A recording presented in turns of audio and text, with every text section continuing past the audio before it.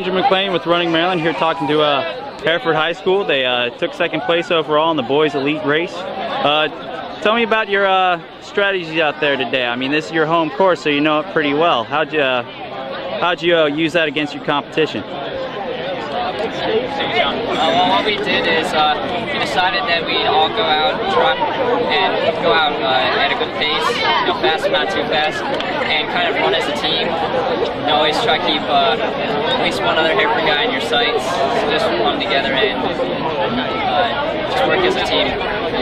Well, it seemed to pay off. The top three teams, were within 3 points of each other, so the pack running seemed to really work out.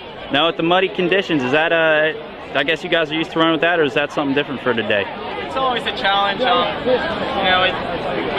work with it, and nothing you can do about it. So it's slowed down a bit, but it's all right. Well, y'all did pretty good overall, and thanks for taking the time to talk to me.